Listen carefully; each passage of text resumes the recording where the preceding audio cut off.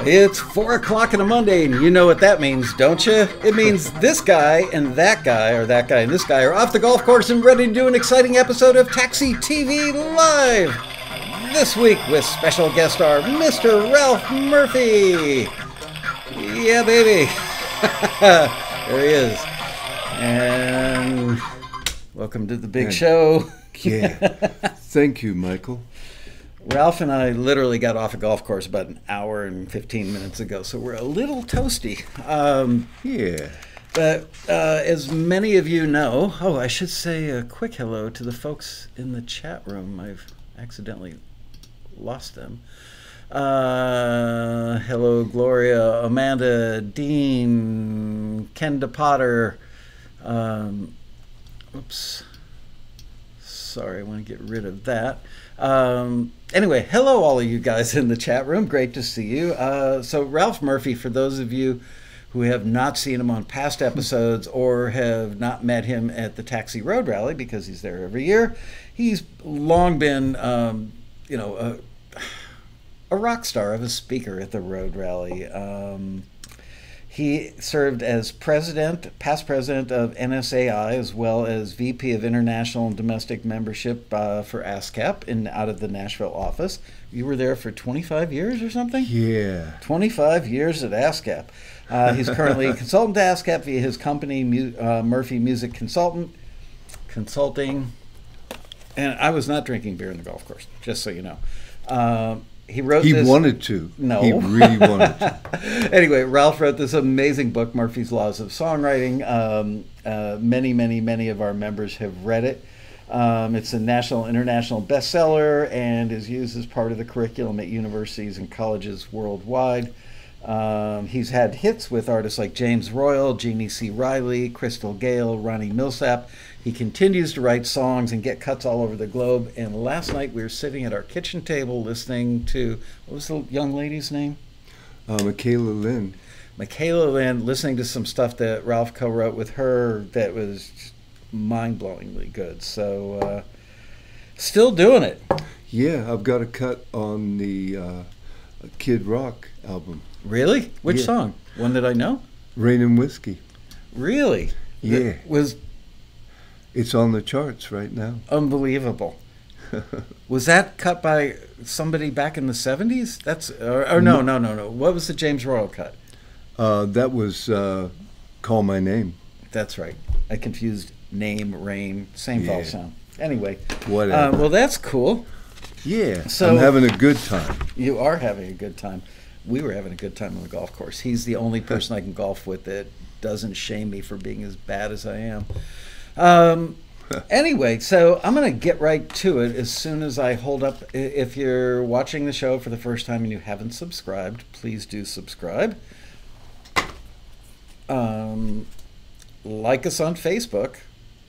Like us on YouTube. And share this episode with all of your friends. So there, I remembered, Bria. I'm going to get right to the question so that we don't spend a lot of time yammering up top. So the one question I get all the time from people is there any hope for songwriters nowadays? Because it just feels like so many songwriters or artists are also songwriters and producers are songwriters. And is the day of the pure songwriter over, or is there hope? Basically, there were only 2 number ones by only one writer. Really? So are you saying that the vast majority are co-writes, but are they co-writes with the artist and the producer primarily? Oh, a lot of cuts I get that the artist is a participant in that, and the producer is a participant in that. So it's whatever works for you. Is that because writers and producers have a tough time making money the old way, which is artists would get paid on album sales, and producers got paid on album sales, and they don't anymore because album sales basically don't exist. There are no album sales, right? So unfortunately. have they started participating in the songwriting because they're desirous of participating, or because they want to make the income stream from? Well, streaming is a negative thing. How so? Unfortunately, streaming, you can free is good. Everyone loves free, Right. so when you get it for free, there's no need to pay for it. Right. Yeah. So how does that affect people, artists and producers, because as far as making them want to participate in the songwriting? Well, it's really important for the the artist and producer to participate, simply because there are, as you pointed out, there are no album sales. Right. Significant. It's really sad. Back in my day and your day, when you were producing, you'd get 2% of gross retail sales on a record for being the producer, and probably little money up front, and that's like... Also, as a songwriter, you were a participant in the royalties. The other 9 songs or 10 songs were dragged along by that one hit. Right. And you would sell 1 million or 2 million records. I had a cut on Shania Twain's album that ultimately sold 7 million records. And it wasn't a single. So you made money on the mechanicals because you were on the album that the single drove the sales on. Yes. Okay. Yeah, and that doesn't happen anymore. Remember Doug Minnick, who used to work here many years ago? Yeah. He, one of my favorite all-time taxi staffers, and Doug came up with the greatest phrase ever as digital started to come to into fruition. Doug said they should come up with a thing called a percanical that's a hybrid of a performance royalty and a mechanical. And I thought that was a great name because it really described what was needed. And of course now there are all these different ways that you can monetize stuff, but none of us, I'm well, these guys may disagree, but I think I'm relatively intelligent, maybe not the smartest guy in the world, but I catch on. Yeah. And things have gotten so complicated on how people get paid when something's on YouTube, when something's on Spotify, when something is playing in the grocery store. There are all these different ways, and frankly, as much as I try and stay on top of it, it's hard to follow. And we've had experts on the show that explain it, and frankly, when they explain it, it's hard to follow. Yeah, I get my statements from UMG or Sony or whatever, and it's so data. Yeah, and it's all for 0.0009 of a cent. Yeah, and they have to list all that, and it's just boring. It's boring, but it adds up, and it's the only way to make money. Pennies. It's a penny business. The old dear friend really of mine reverted to a penny business. Totally. But as somebody said to me about film and TV music library, the industry itself years ago, a friend of mine who's kind of the Clive Davis of that world said to me, it's a penny business, but if you do it right, those pennies really add up. Yeah. Okay, so another thing that I hear all the time from writers, I've been hearing this for 25 years, which is, why is it that Taxi can't forward something that's pretty darn good and pretty close to being perfect? Or not just Taxi, but why doesn't a publisher, when they hear something that's pretty darn good, why don't they pitch it and let the artist and the label and the other people decide, well, yeah, that's pretty darn good. Why don't we just fix it up a little bit and it'll be fine? Why don't they take A minuses. They don't. I know they don't, but why? Yeah. Why? Because so much is involved. The IMF, the International Federation of Music, it's cost $2 million to promote a record in it's $2 million. Yeah, to break a record. Yeah. Yeah. So they don't want to gamble on the A minuses because of that. People get really upset with not just Taxi, but with other people in the industry. You know, it's like, but man, you said this was good, and we're trying to encourage them by saying it's good. But I get demos from people all the time, and they're singing them, and they're not singing too well. If you, unfortunately, if you have out of tune guitar time, you're festering, and as a producer, because everything screams at you, stop it, don't do that. You've got to, and it's just bizarre. I think that a lot of people worry that if people on the industry side are looking for something that is an A versus an A minus, that bar is higher than they're at, therefore they're excluded. But my answer to that is everybody else started out lower than that too, and they eventually got to that A. So but I would look at how they did it and do that. I never have recorded one of my own songs. I hire wonderful people, wonderful singers to sing it. I don't sing it myself. Also because it gives you an outside perspective on that song. Mm-hmm. You get to see it really, really well. The stuff that you played me the other night, or last night, the stuff from Michaela, was just literally a guitar vocal. Yeah. And I know you guys are going to... But she sings really well. She does. And the guitar part was executed really well. You put the two together, and it was like record quality, even though it was a demo, because both of those things came together so well. And you could imagine the records coming forth from that. Mm-hmm. So, yeah, frankly, both of those things in the state they were in, under some circumstances, would be licensable for film and TV, even though they were just a guitar vocal, because they were just so good. One of the things that we hear all the time from our friends in Nashville, and I'm sure that you're a big proponent, I know you are, is visual detail. And we'll mention it in listings, and people go, well, what is visual detail?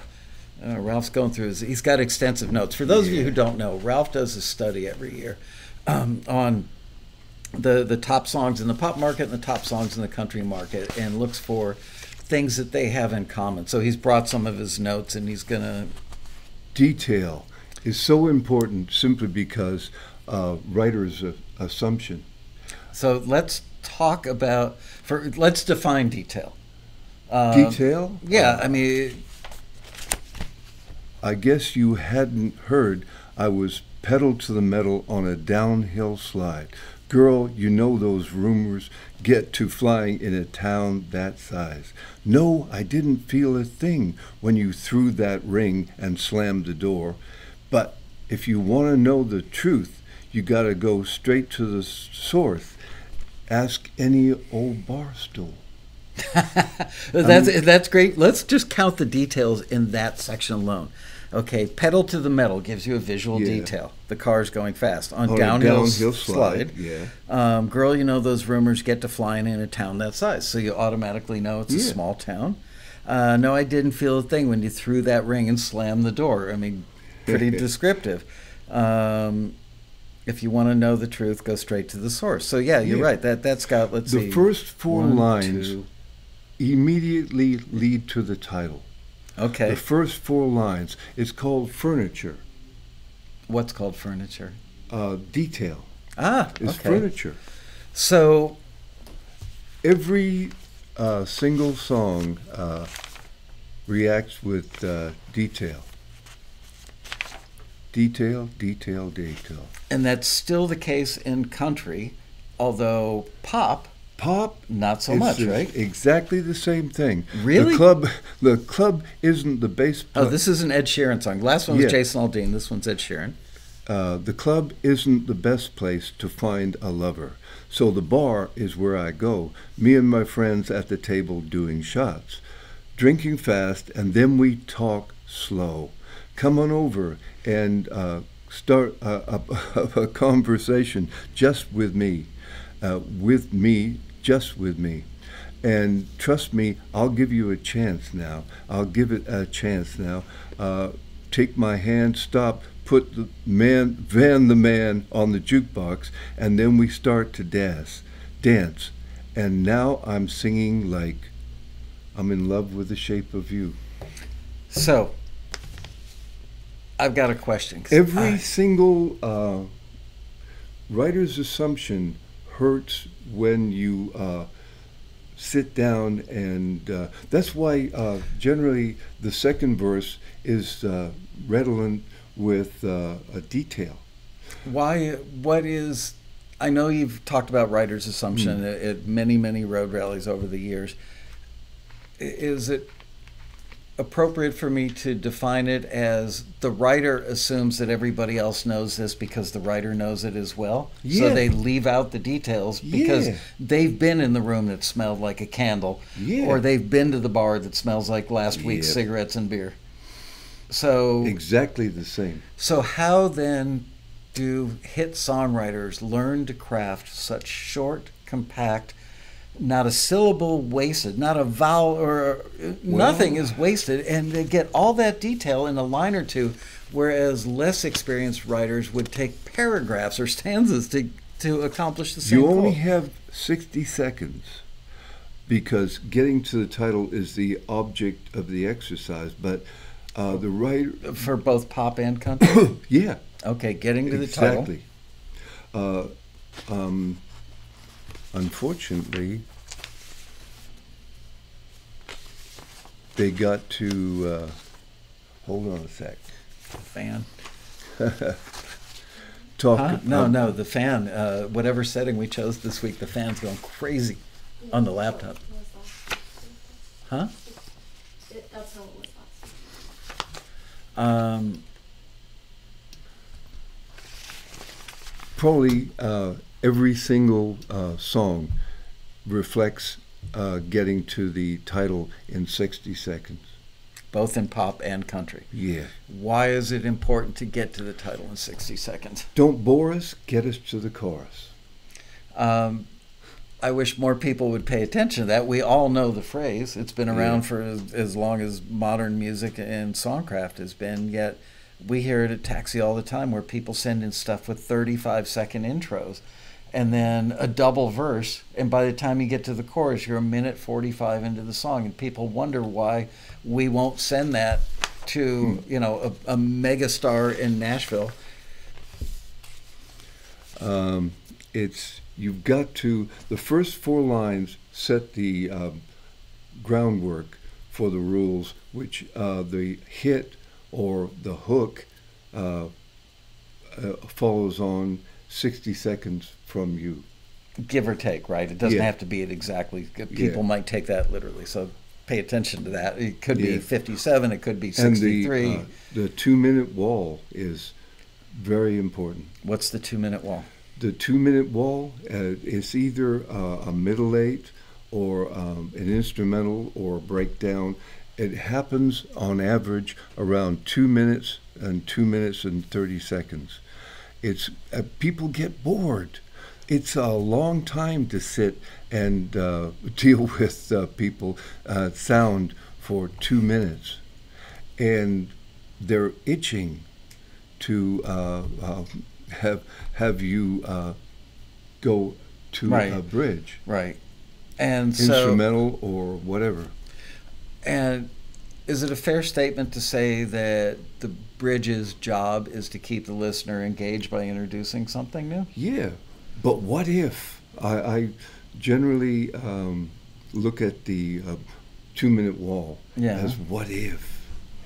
And if I'm working in major chords, I go to minor in the middle eight or bridge, and if I'm working in minor key in the bulk of the verse and chorus, I go to major in the thing. So, got any advice on lyrics for bridges? If I were a songwriter, that would be where I would be most challenged, I believe. I use that. Hey, I ask myself a question.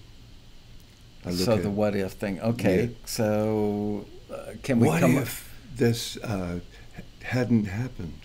Okay, so taking a simple love theme song, a boy meets a girl, they fall in love, they go to the lake and they swim. Right. Okay, that's great. It's so simple that people probably overlook it. Yeah, you've got to shift the view perspective on the consumer or the listener. Many, many, many times you've said to me personally, you've said it at the Road Rally, you've probably said it in every state in the Union and several countries around the globe. You've got to invite the listener in, and I'm sure that that's a function of visual detail and all these other aspects of craft. But I've had people walk up to me at the end of the Road Rally when you're on a plane going home already, and they say, what exactly does he mean when he says invite the listener in? So can you elaborate on that and maybe... The pronoun you is really important. On average, there were 32 number ones on the country airplay and 7 on the pop charts. Yeah. And in general, there were a few... songs that didn't use the pronoun you. Body Like a Back Road didn't use the pronoun you. But people love to point out the exceptions to prove the theory's wrong. But so you're saying that the vast majority do use the pronoun you. Yeah. And why is that valuable? Yeah. Have a 12-second intro. Reach the pronoun you in an average of 18 seconds, including the intro? Wow. Yeah. Use detail in describing the object of your affection or disdain. If you're dealing with a guitar player, then second form, or third form if you want to beat radio up, and fourth form if you're tending towards pop sensibilities. That's a pre-chorus, verse, pre-chorus, chorus. So which form is this? Fourth form. Okay, is there a name for fourth form? Or is it just typically called fourth form? Yeah, I delineate names for the forms because I need to. Because you're dealing with people who want to know, and they want to know, and you're talking about listeners want to know. Yeah. Okay. Or writers want to know. Oh. It's really important to writers. I just did a class in ECCMAs for SOCAN. Yeah. In Halifax, Nova Scotia. Did you bring me some lox? No. I didn't bring you any lobster as well. Thank you. What was the class about? It's structure, and they played me a lot of songs.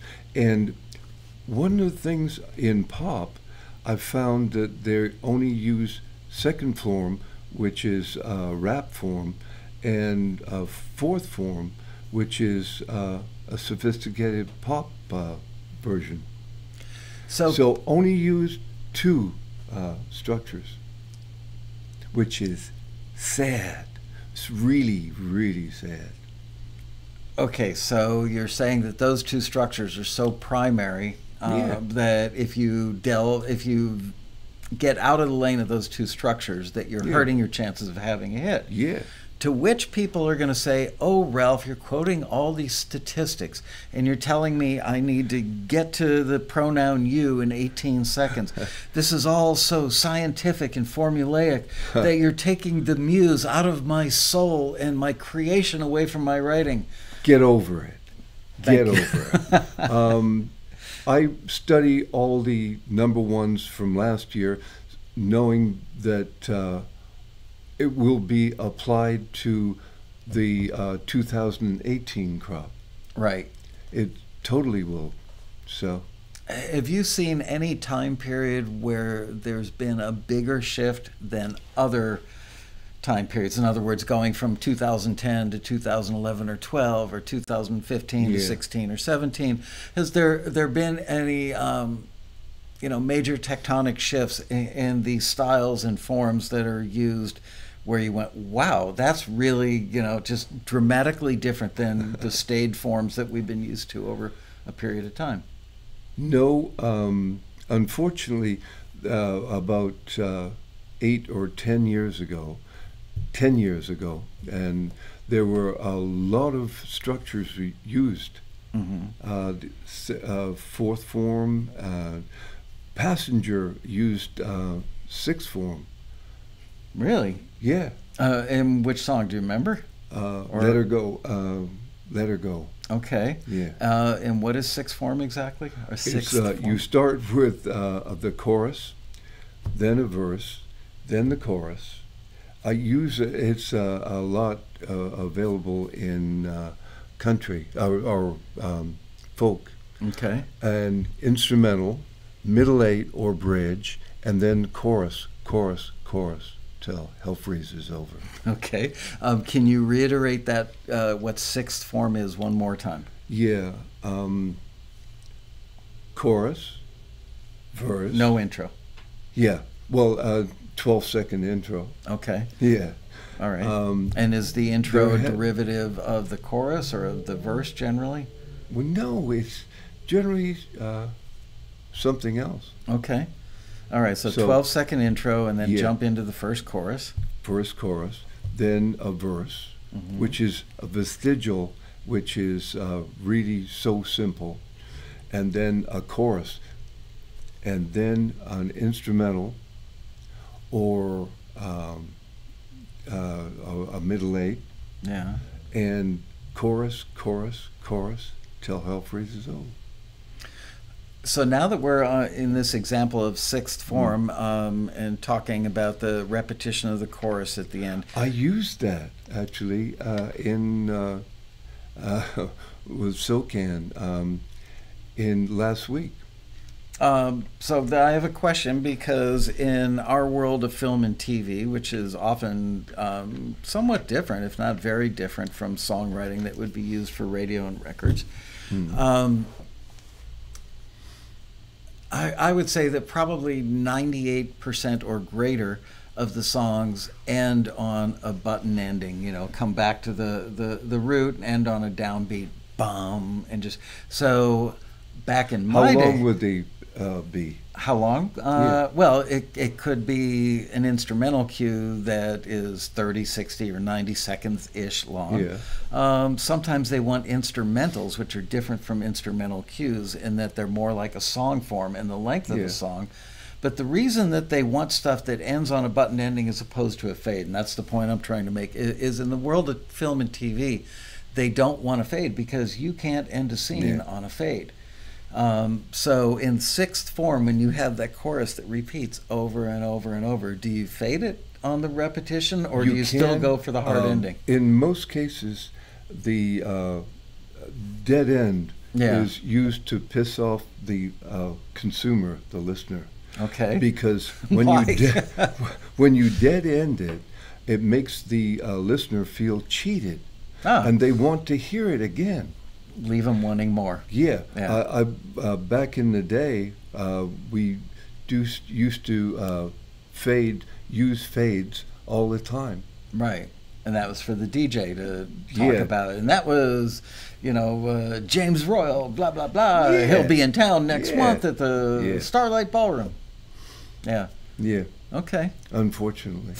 Well, I mean, it gave DJs back then DJs employment. Yeah, but and that was their job, was to make it interesting, not only to have advertising in there, but a DJ and his or her personality was part of the show. Yeah. Now everything is just streamed and immediate, and there is no longer a show. The music itself is purely the show.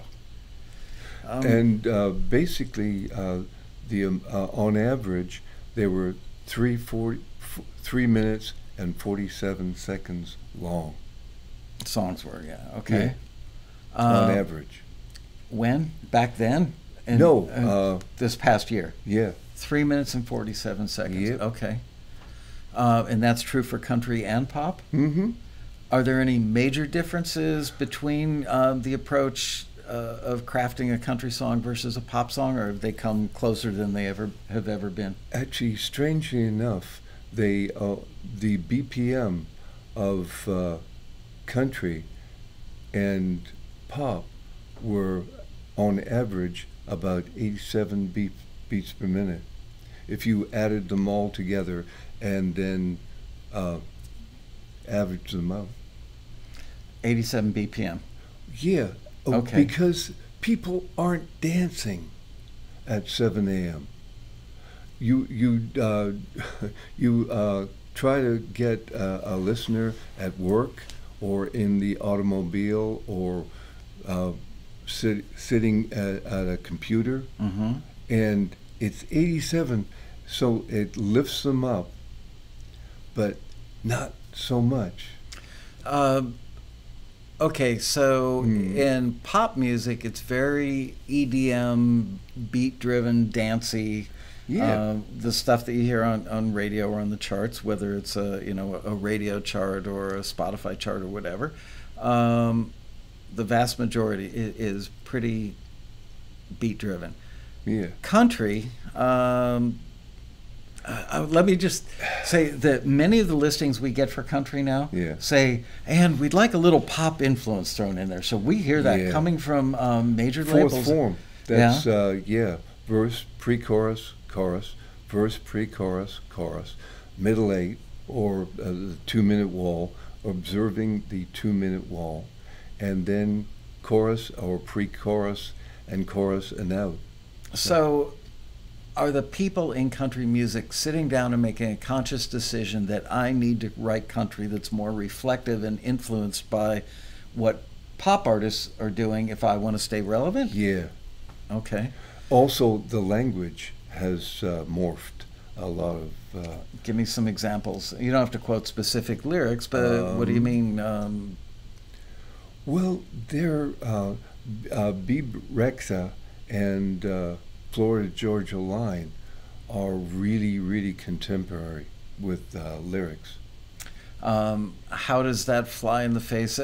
For anybody who's never been to Nashville or really studied songcraft, and there's a thing in Nashville. There's an old guard of people who are traditionalists, and there's a lot of craft. I mean, nobody can argue with the fact that Nashville's writers are the finest in the world, and craft rules. It's not people sitting down just waiting for the muse to accidentally deliver a hit. These are people that live and breathe craft because... Well, you're driven to exert your craft. Well, so by them being important. So influenced by pop, are the old guard folks in Nashville pissed off that pop has... kind of pierce the wall. And very much so. Really? And it's called bro country. Right.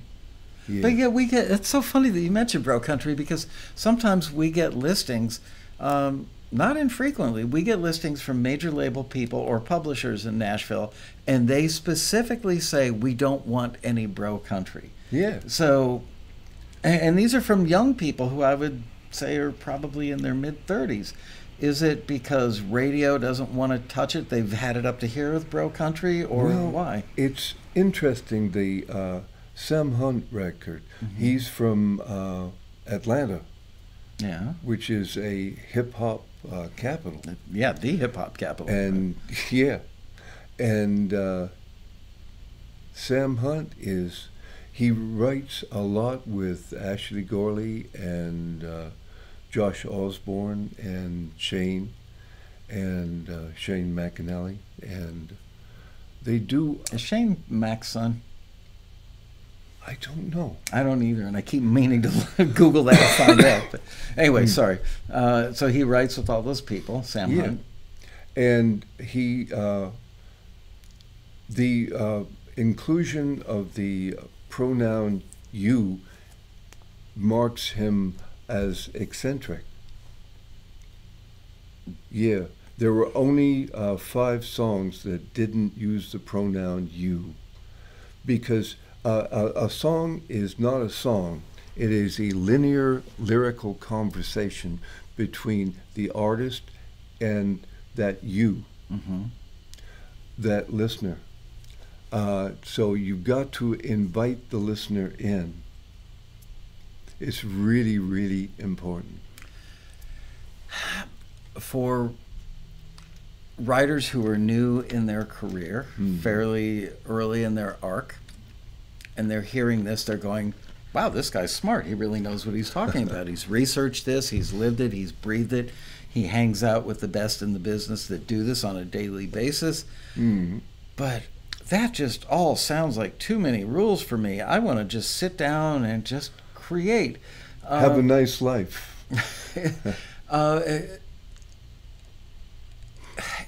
Is it impossible to, well, nothing's impossible, but how risky is it to work without craft as a songwriter? Well, around $500,000 to $2 million is being spent on your project. Right. If you screw up too many times, you won't get another cut at the slice of the whatever. Save that for the sequel book. You won't get another cut of the slice. Yeah. Deep, Ralph. Sorry. No, we all got it. We got it. Okay, are there any other pronouns other than you that have value in songwriting? What about she? You were coaching my daughter Hannah probably 10 years ago on the suicide song. Remember, you were up in our hotel room, and you said, Hannah, the whole thing's in first person. You need to make it about her over there so that we can visualize her. And you made her change the me, and I to her, and she. The song was instantly 15% better. And all of us sitting in the room instantly, even Hannah, who was resistant, as much as she loves you, she was clearly resistant. And afterwards, she gave you a little tip of the hat, like, that dude knows what he's talking about. Well, the important thing is to make the artist look like a winner. And why is that? Because you don't spend $2 million on a loser. A script that makes your artist look like a loser. Okay, what about, I'm going to play devil's advocate here, what about heartbreak songs? Isn't somebody a loser in that equation? Either the person... Not my artist. Okay, so the pronoun would be she. Yeah, if you she can't handle the breakup, so she's a loser. Yeah. But the artist singing it is not a loser. Yeah. Okay, so that's a winner. Right. You've got to be a winner because they're going to spend up to $2 million on that one single. And no one will take a script making the artist look like a loser. Right. I'm just scanning. Sorry for anybody watching the show now or later. I'm scanning the chat room to see if anything popped up relative to any of that. Mojo Bone says, see, that's what's wrong with today's country right there. Nobody's in prison in a song anymore. I always love Mojo's perspective. Peter Rahill says the Beatles B-side, "She's a Loser." She's a loser. She's a loser. Yeah. She's a loser. Yeah. She's a loser. Yeah. She's a loser. Yeah. She's a loser. Yeah. She's a loser. Yeah. She's a loser. Yeah. She's a loser. Yeah. She's a loser. Yeah. She's a loser. Yeah. She's a loser. Right. It's funny. It's intimidating and somewhat overwhelming, even for me. And I mean, you and I've been close friends now for 25 years. I mean, when we're on a golf course and we're waiting for the other guys who are in front of us to tee off, we're sitting in a golf cart talking about this stuff. We could be talking about our wives or our families, but this stuff always comes up. Yeah. And that's what the meaning of love is. What, you and I in a golf cart? Yeah, well, no. Love music. Oh. I love the music. Yeah, we share that. I mean, last night he played me these two songs sitting at our kitchen table at 11 o'clock at night. Yeah. And I said to him, there are days where I don't love my job because it's a lot of pains in the butts to deal with. But then I hear songs that are that well crafted. I said it on the 18th hole today. When I hear songs like that, I go, okay, this is why I'm in the music industry. This is what got me into it. This is why I'm still proud to be in it. But for young or just starting out songwriters, not chronologically young necessarily. Well, there's a misdirection in the song. They think that the artist wants to know all about them. They don't. Who thinks that? The artist. The artist, the new artist. Okay. Thinks that the public wants to know all about them. All about them. They don't. I know. They don't care about them. What do they want to know about, Ralph? Yourself as I see you. Yourself. The listener. Okay. It's so really the important. artist's take on so that they feel that there's a relationship there. Yeah. Wow, they understand me. Oh, I can relate to that. They're talking to me. Yeah. Okay. Exactly. Let's talk about a touchy subject, at least in today's sometimes overly political correct world. Politically correct. Let's talk about gender.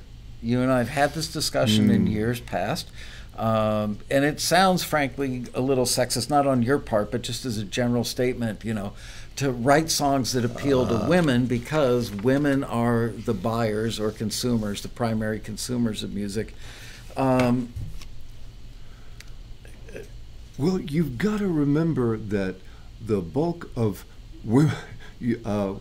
women buy 50% of all records made and make men buy the other 50%. But nobody's buying records anymore. Well, they download it, listen to it, support Consume it, right. Yeah. Okay. So, is it sexist to sit down and write a song and think, oh, I've got to write something that appeals to females because that's one of the rules of songwriting that will make my song more desirable? Well, there were 32 number one records on the country airplay charts. For which year? And for last year. 2017, okay. Yeah. And 27 of them were for males. Only 5 records were by women.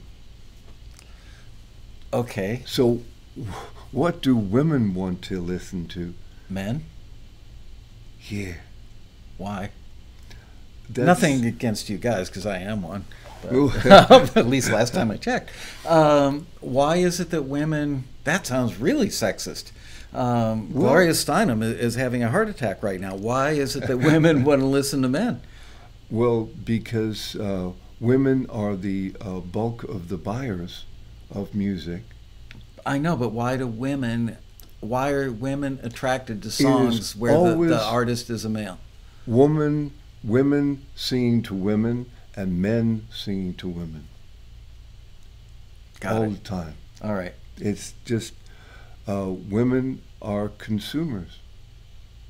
Makes sense. I'm trying to think of songs that appeal heavily to males, which, if you really think about it, it's like metal.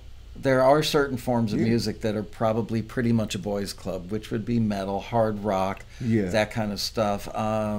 Probably some forms of really extreme rap or hip hop that's very, of the street. Misogynistic. Very misogynistic, to say the least. Well, they have a brand to protect, and also it's the personalities who attend the session, who sing it. It's really important to them. Are we talking about hip hop? Yeah. Okay. Rap and hip hop. All right. When country writers sit down to write, do they know the gender perspective rule? They know. I mean, look, nobody sits down with a checklist of all these rules and goes, "Okay, my song needs to have a 12-second intro. Check, got it. My song needs to talk about you." When I take the figures from the previous year, I use averages. Mm-hmm. No one actually sits and on a 12-second intro, or it's 10 or 16 or whatever.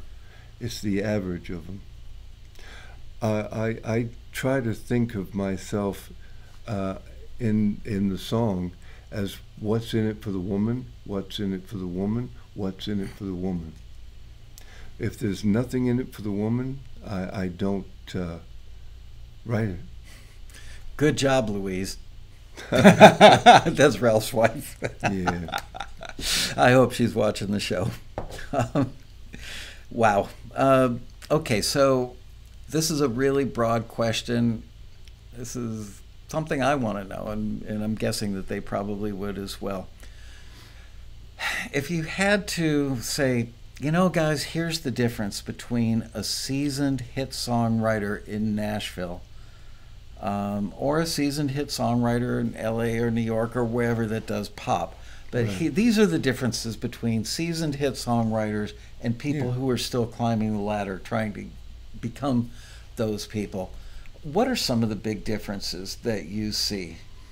Well, it's a time of day factor. Someone who's singing for people at 10 o'clock at night or 7 a.m. If you look at Austin, Texas, it's really 7 a.m. or 10 o'clock at night. Who they write for, because that's their audience, because they do a lot of live stuff. Yeah, and they can infer a lot of things. Then at 7 a.m., you've got to, don't bore us, get us to the chorus. You have 60 seconds to invite the listener in. So do the pro writers just know this stuff because they've heard it so many times and read so many books and written with so many other writers that it just becomes part of who they are? They don't actually sit down and try and craft to the formula so much as they just know that these are the rules that work. So why not go Ashley with them? Gorley and Josh Osborne and Shane McAnally and all of them accidentally stumble on the formula. So in a co-write situation, you got 3 pro writers in the room, and do they have each other's backs in a co-write collab situation where somebody, one of the writers says, "Why don't let's try this line," and the other writer might say, "It's a great line, but it won't work at 7 a.m." Oh yeah. Okay. Yes, definitely. Unfortunately, because I was writing with a couple of people who remain unnamed. They were professional writers, and they said they were very exclusionary, and one of them was a woman, and she said that won't work for women. So how'd the other writers take to that? Were they like, yeah, oh, good point. She's a successful songwriter, and she's had a couple of Grammys, and she was, what's in it for the woman, what's in it for the woman, what's in it for the woman. Interesting. Very, very important. I'm hearing voices of people coming up with exceptions to the rule. But I always say about exceptions to the rule, I'd rather, if your goal is to be successful, whether you think of success as fame or income or the combination thereof, or just the personal satisfaction you get from singing your songs or hearing them in all the right places, go with the rules of thumb, not with the exceptions, just because the exceptions make it easier for you. In a lot of cases, there were albums done, and back in the day, 20 years ago, or even 10 years ago, and a song could break out of the cover version of that record. I don't understand. Well, there were a lot of covers done back in the day. Right. And they assumed that the writer wrote them. Ah, okay. They assumed, not the case. Do you find that older writers who have been around and had, I see this with potential taxi members who have, we get people that call here, several times a year, and they're somewhat famous. Maybe they're not famous, but they've been very successful as a songwriter. They've been successful in some aspect of the music industry, and now they're going to join Taxi. The reason that I believe they're joining Taxi is because they've run out of mojo. Their career has stalled, and they've tried stuff on their own, and they go, well, maybe I'll try that Taxi thing. But then they come to us with unrealistic expectations. Right, because they've had hits in the past. Well, okay, but that hit was 20, or that string of hits was 25 years ago. Yeah. And I will personally get on the phone and discourage them, because they're going to be disappointed with us because we can't magically make the industry like what it liked about them 25 years ago. As much as I would love to do that for somebody. So Nashville is just rife with hundreds of those writers. What maybe I've thousands. found is that, unfortunately, hanging time is important to the songwriter. Where do you go? Listening room, Douglas Corner, Commodore, whatever, Bluebird. Do you listen to writers at 6 o'clock, 6 to 7:30 or 8? Because what you bring to the equation, the dance, is your structure, vocabulary. And only thing that changes is from year to year is vocabulary and technology. That's all that changes. The structure remains the same. And you always have to wind up at the title within 60 seconds. Minutia and detail at the front part of the song is really, really incredible. And it's like the pronoun you inviting the listener in. There's a whole bunch of things. If you want to have a record on the country airplay charts, have a 12-second intro, reach the pronoun you in an average of 18 seconds, use detail in describing the object of your affection, disdain. If you're dealing with a guitar player, second form. Third form if you want to beat radio up. And fourth form tending towards pop sensibilities. Hit the title within 49 seconds. Stay around 88 beats per minute. And dead end the song. And that gender thing I wouldn't touch at all. Okay. Really interesting that you mentioned technology and vocabulary are the only two things that change. I completely understand that and agree with you. Let's talk about technology. Country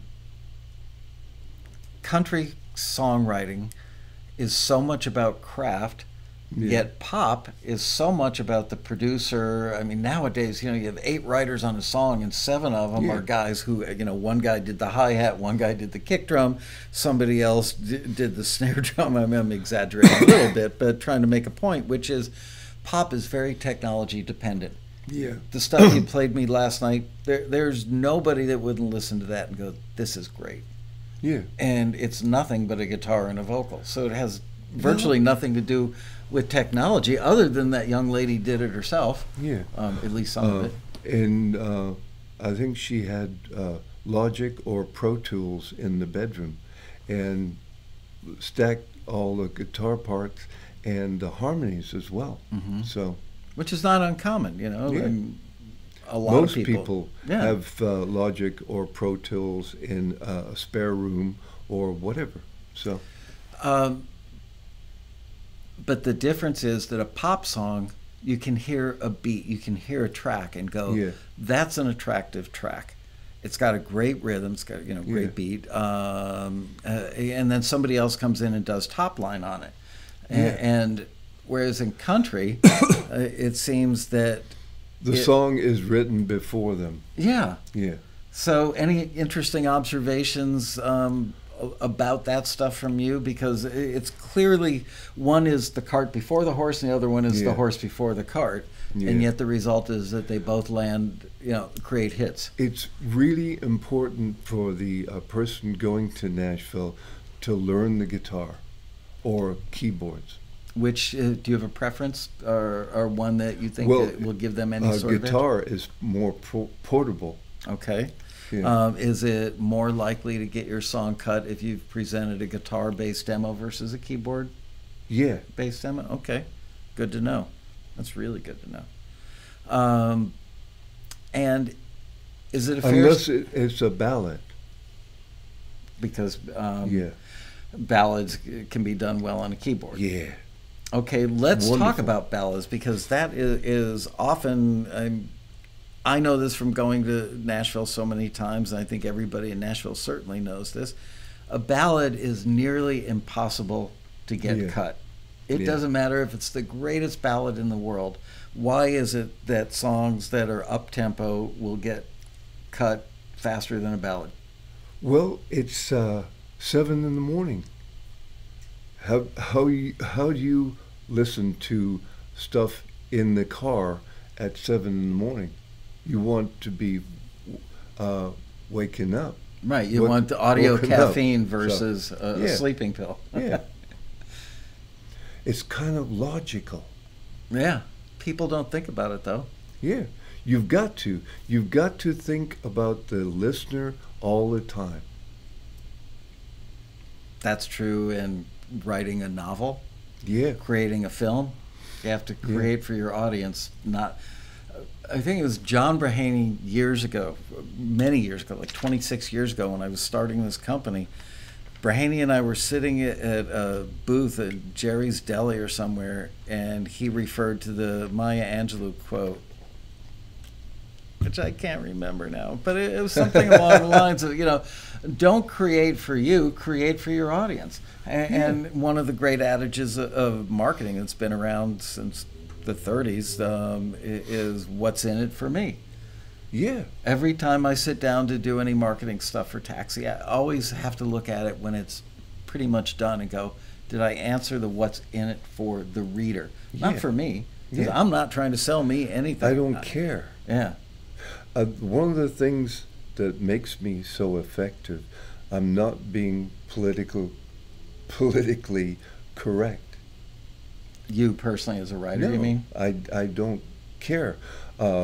When I write some songs, I know they're only for me. Right.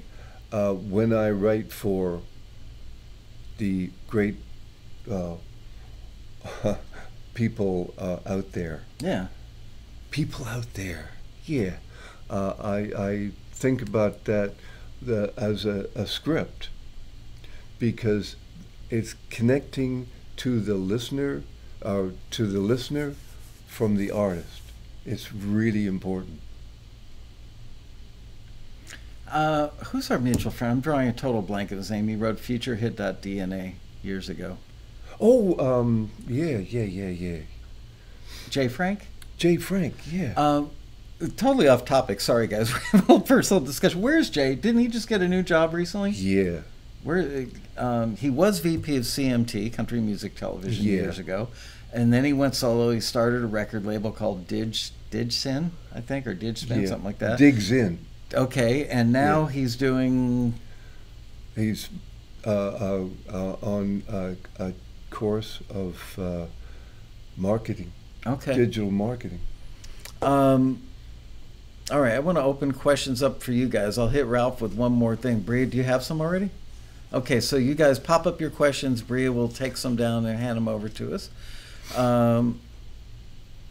And I want to ask you one more thing, which we touched on at the very top of the show, but I want to elaborate a little bit more. And that is, I think the bar has been raised for what is expected with a vocal. Now, on a demo. It used to be that you could submit. People want to know, why can't I just submit a great song with a, stripped down with a guitar vocal? And you played me some last night that were spectacularly good. Yeah. Depends on the writer.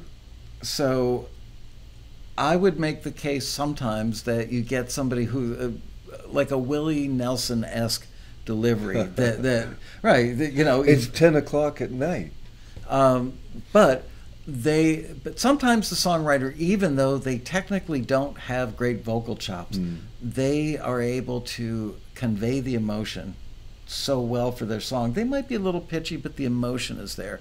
There are other times that I would make the case for, you want the best friggin' vocal you can get on that thing, because you want the artist at the label to hear it and go, I can do that. Yeah, exactly. That's why I also write with the artist as well.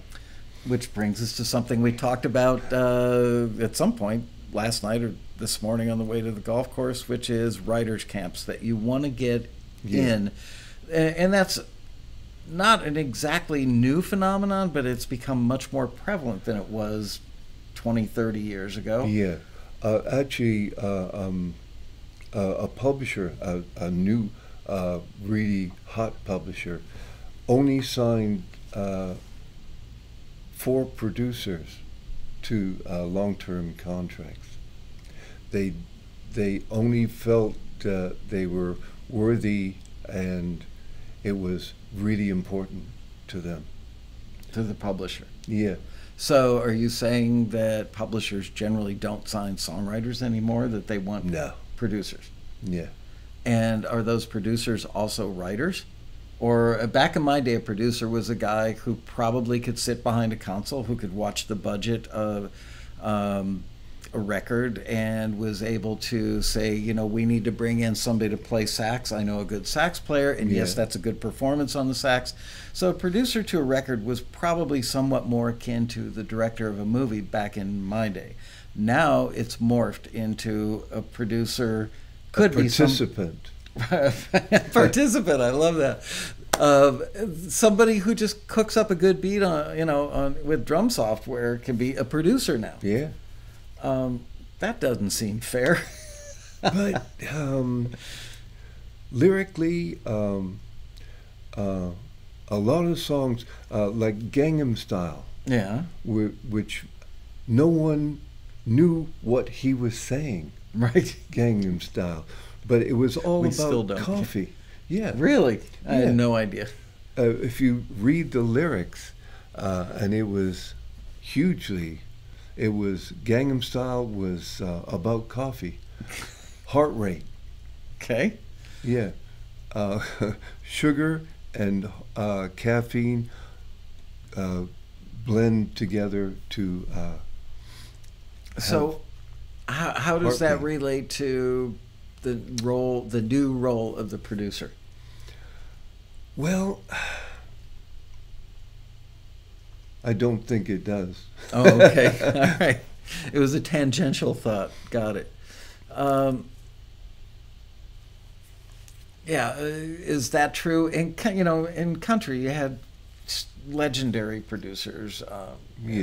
That big artists would hire these guys because the producer had a sound and a style and knew how to evoke the best performance from the artists that they worked with. They developed studios that they worked in. Right. And Woodland and Clement B, Jack Clement B, and A, and there was a whole bunch of studios that have gone out of business. Yeah. Because they can do the tracks in their bedroom. On a laptop, yeah, absolutely. Yeah. It's sad but true. You know, the last room that I worked in was about a $3 million room, and that was a room I spent 5 years working in. Yeah. And I could do stuff much faster, much better on my laptop now. Yeah. Although sad but true. Nothing like sitting behind 13 feet of SSL. There's something really and fun auto tune. You can auto tune that human animal to make them sound really good.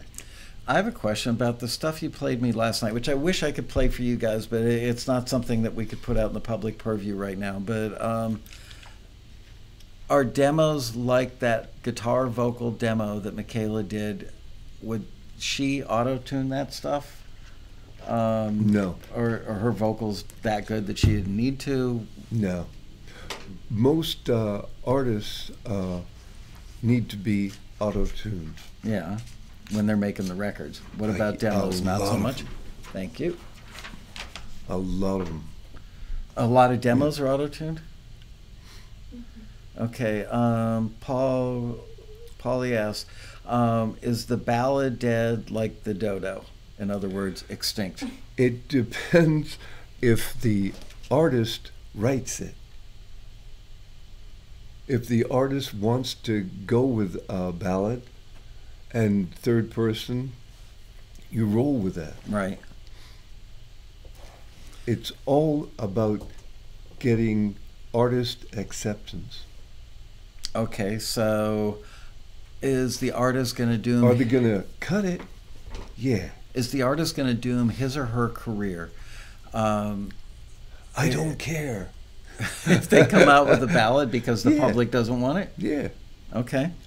Marion Laird wants to know, is there any hope for the return of bluegrass? And I know how to answer that, but I want to hear your take on it. Yeah. Probably about 10 o'clock at night. And CDs of bluegrass populate my world. And I love it, and I love writing it. It's so easy to write because it's just so obvious. And it's 10 o'clock at night. When people listen to it, okay.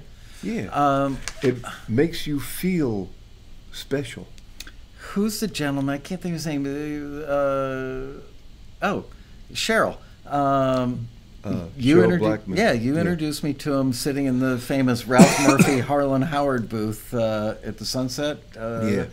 And Cheryl and I were talking about 3-4 months ago, and he told me that his work as a song plugger has largely gone over to bluegrass now. Yeah. That he's just killing it in bluegrass. So there's clearly a market out there. Oh, yeah.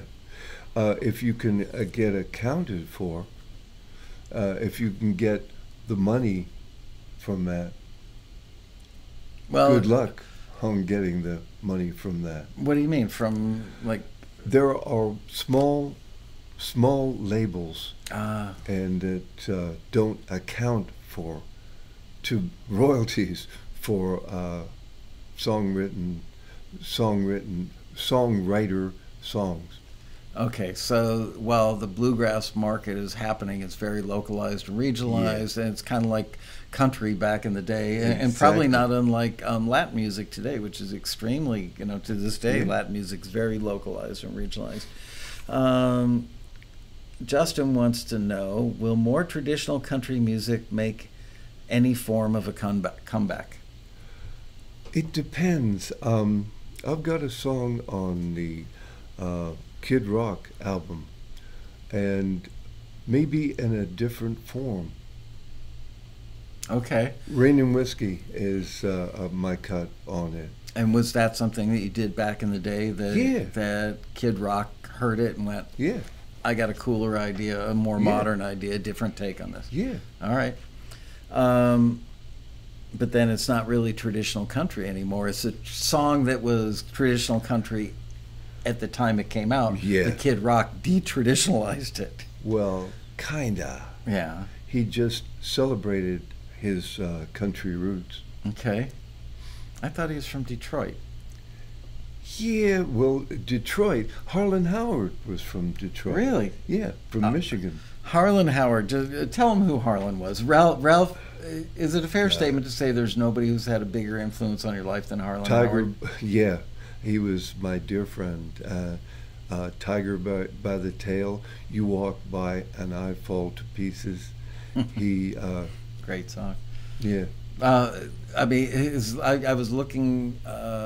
Actually, when I wrote the email they sent out about today's show, and I referenced Harlan, I think I linked to his Wikipedia, so people could have some context. The number of cuts that guy had, phenomenal. And just for those of you who don't know this about Ralph, that Ralph and Harlan had a booth at the Sunset Grill in Nashville, and they were famous for always being in that booth together.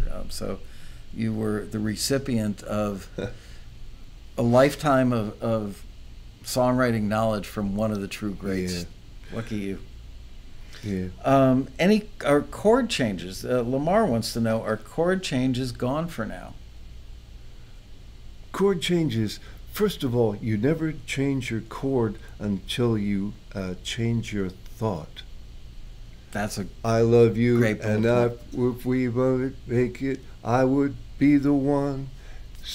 Change your chord when you change your thought. That's kind of like changing underwear. I know there's an analogy in there. But Well, yeah, it's change linear. your chord when you change your thought. Makes sense. Yeah, All right. it's so obvious. Sometimes obvious stuff is overlooked. Ken wants to know, can Ralph discuss contemporary country pop instrumentation? Is it any different than it was 10 plus years ago? Yes, it is so, because the steel guitar is probably non-existent. Wow. Yeah. I went round Country Music Association last year, and all the acts, I didn't hear one using pedal steel. That's sad for the pedal steel guys who are incredible craftspeople, because pedal steel is really, really hard to play. Yeah, it is. But no more.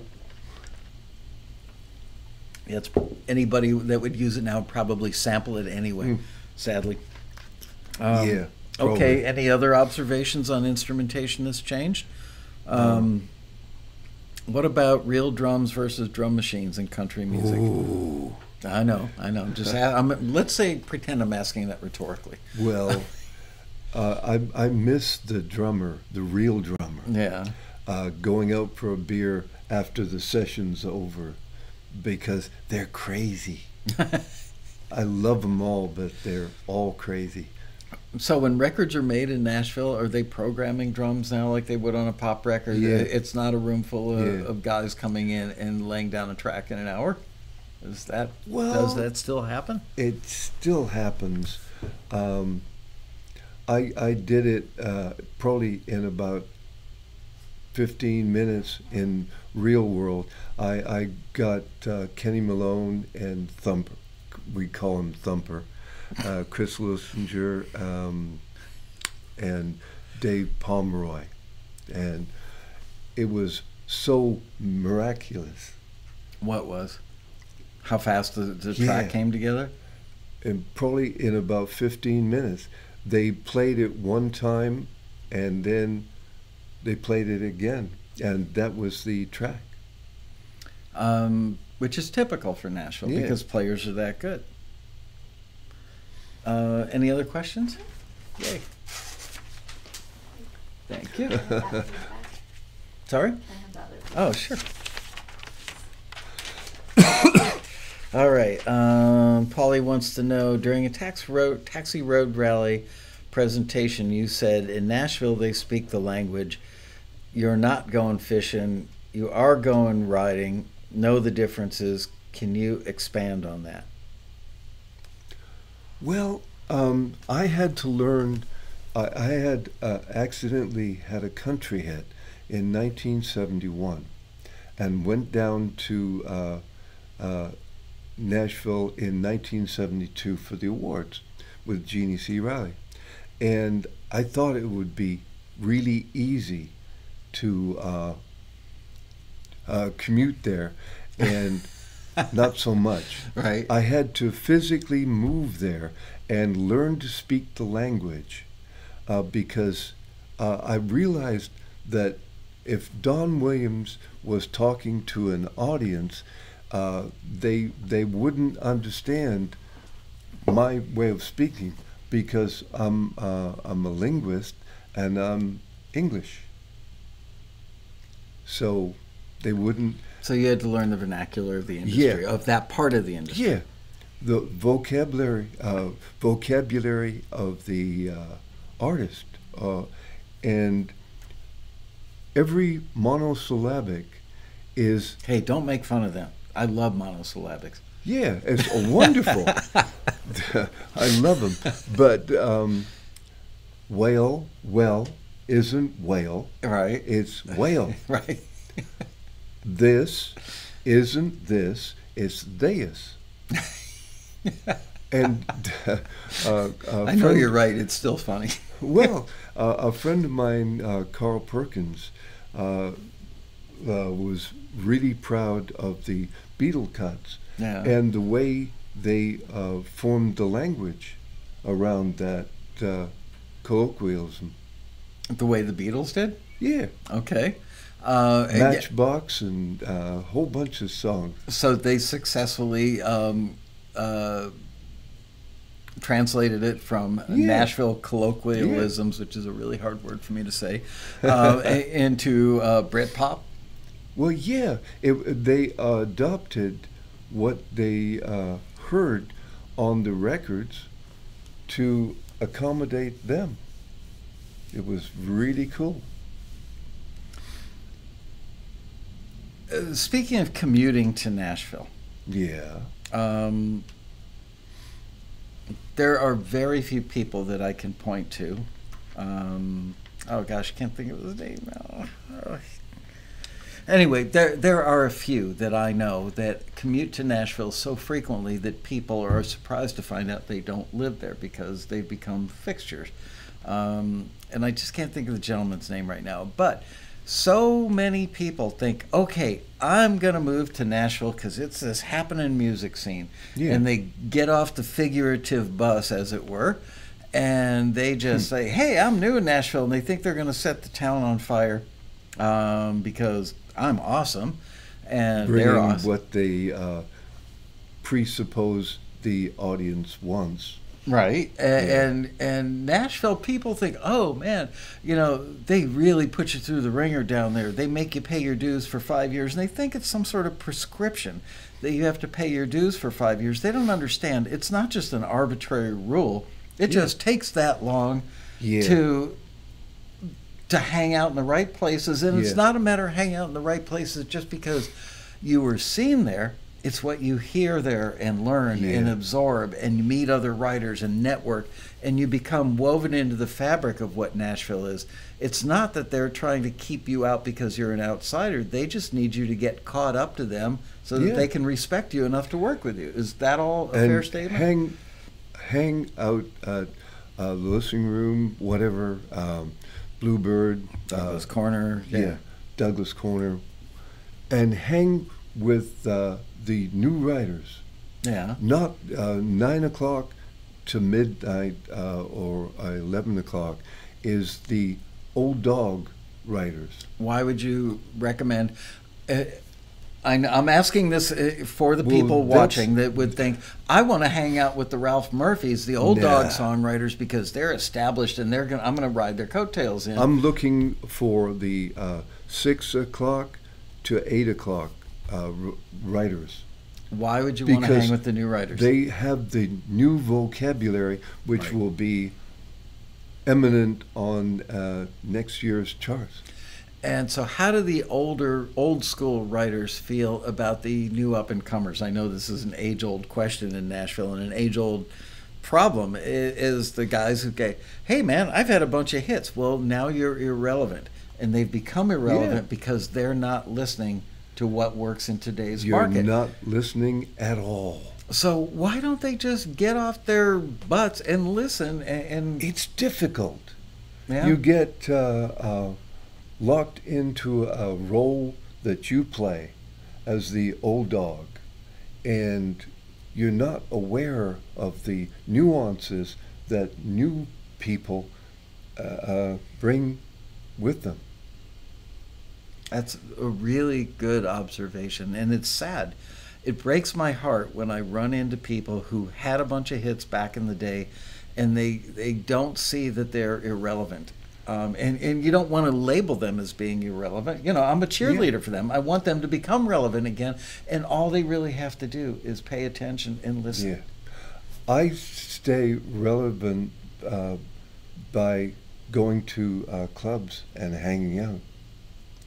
I'm home by most nights 10 o'clock at night. Only Louise, text me and tell me if that's true, okay? yeah. I try to get home by 9 or 10 o'clock at night, because all the new people are at 6 o'clock. Yeah. And they love when I go to them, because they feel they're accepted by the old guard. Right. Yeah. And really what you're doing is learning from them and networking into their... I mean, I was so impressed with the stuff I listened to that you did with Michaela last night. Yeah. This is a 16-year-old girl. Yeah. That has been doing this stuff since she was 13, and you instantly know when you hear it, you go, okay, this person is laser focused. Nothing else in her world exists other than songcraft. Yeah. That's all she cares about. Oh, mention how many shows, for what period of time she was in Nashville, and how many shows she hooked up on her own without a manager or a booker? Every day she was in Nashville. And she was in Nashville for 12 days, and she had 12 shows. And good shows, not at garbage places. Yeah. And she pulled this off as a 16-year-old without a booker or a manager. Yeah. I don't know how that's possible, frankly. I found it hard to believe. Not that I thought you were lying or exaggerating about it, but it's like, I can't even imagine what she did. Well, her mother is very pushy. Oh, she's got a momager. Well, yeah. It's not like But that. he loves you, Mom. Yeah, but he's... she's got a momager because she doesn't have any way to attract a manager in the real world. I would think that she'd be extremely able to attract a manager, because she's, you know, managers don't want you until you've already accomplished what you would hire a manager to do. That's when they want to come on board with you. Yeah. Seems like she's got it. I mean, she's writing with real writers. She's coming up with killer material. Yeah. And she's booking 12 shows in 12 days as somebody who doesn't even live in Nashville. Well, she's a freak. She's in a good way. Been coming down probably every 3 or 4 months on a regular basis, and every incrementally, when she co-writes with an artist, another artist or writer hears about her. So I've bragged on her forever. So when you write with somebody who's 16 years old, and do you... They bring the vocabulary, I bring the structure. So I would think that being a fly on the wall in that room watching that writing session, that the inclination would be for the old dog that knows all the tricks, meaning you, to bend the young person to their will. But you're smart enough to get out of the way, because you know the drill, because you've been doing this for so long. So you get out of the way and you learn from her.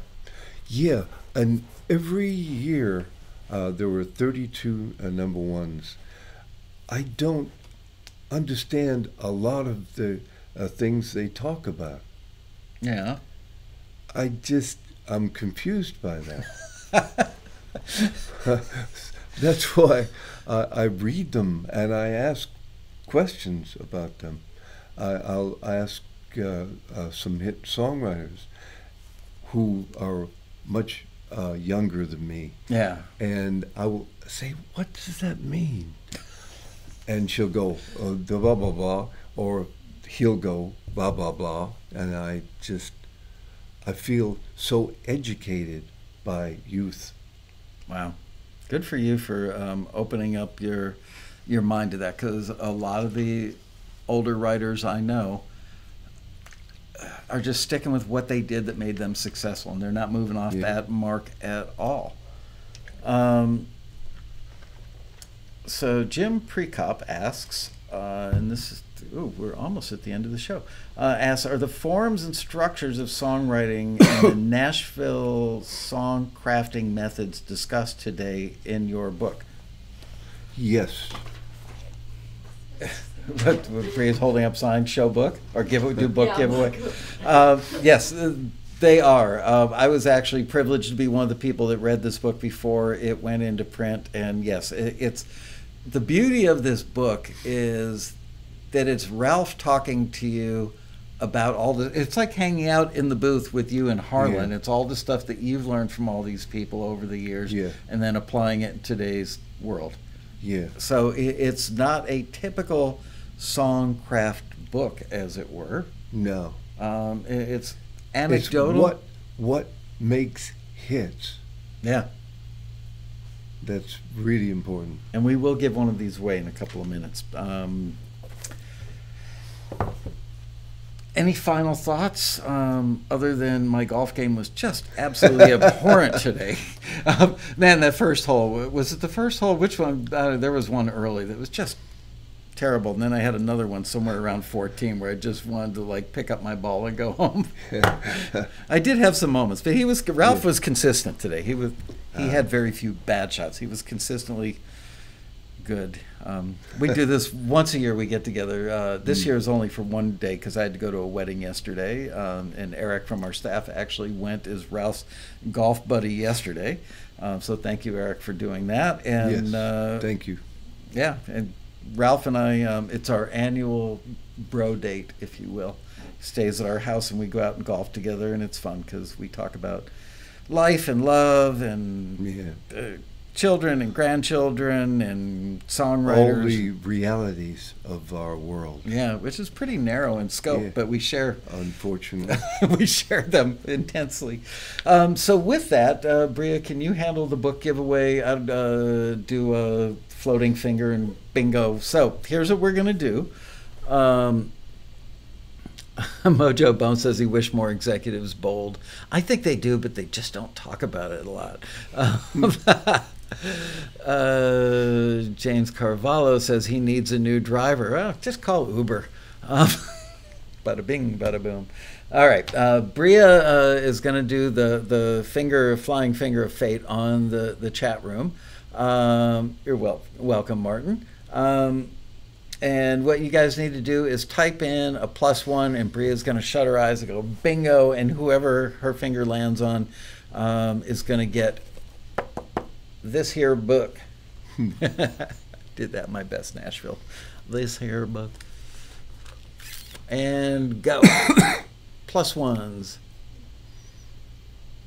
Oh, and if you don't win, the link to go buy the book is in the description. If you don't win, the link to buy the book is in the description below the video on YouTube. And Bria's going to pick out, look at that, all those +1s. Wow. All right, Ricky Archuleta. Ricky Archuleta. Yay! You are today's big winner. Well done, man. Yes, congratulations. I'll see you on the charts. And Ralph will autograph this to you. Hey, Ricky. Momentarily. Yeah, sure. Ralph, it's like having, you know what this is like? Having you here with me, not just on the show, but staying at our house and going golfing and everything. You're like the one relative I want to actually hang out with, you know? Everybody's got the one cool cousin that they love. He's my cool cousin. We're not actually related, but we might as well be. We've known each other now for 25 years. Scary. Yeah, it is. I was having hits back then. We were introduced by a mutual friend at the Four Seasons Hotel. You were sitting there with Todd Braybeck, having a beer and talking about Lenny Calico. Lenny Calico walked me up to the table and said, "You need to know this guy, Ralph. Meet Michael Lasko. He started this new thing called Taxi." And Ralph, being the gentleman that he was, rather than turning his nose up going, "Ooh," like so many other people did at the time, Ralph actually paid attention and listened carefully, not in that moment because he was busy negotiating his soon-to-be arrival at ASCAP, I believe. Yeah. So really bad timing on Lenny's part, but that did never stop Lenny, right? We love you, Lenny. Truth. Anyway, we've been friends ever since, and our friendship has only grown deeper and better, and I really appreciate you coming out to do the show, and the golf was awesome. And my pleasure. I'm heartbroken that we can't do another round tomorrow, but... you know what? Hey. Maybe we've got some things in the wind that will keep me coming. Have me coming down to Nashville in the next few weeks. Yeah. We can do. I've never played golf with you in Nashville. Ah. So with that, I bid you guys adieu, Ralph. I bid you adieu, and You be well. see you next week for another exciting episode of Tao. No, next week we're off. We're on hiatus next week, right? We're off next week. We'll be back on the 21st for another exciting episode of Taxi TV Live. Yeah, baby.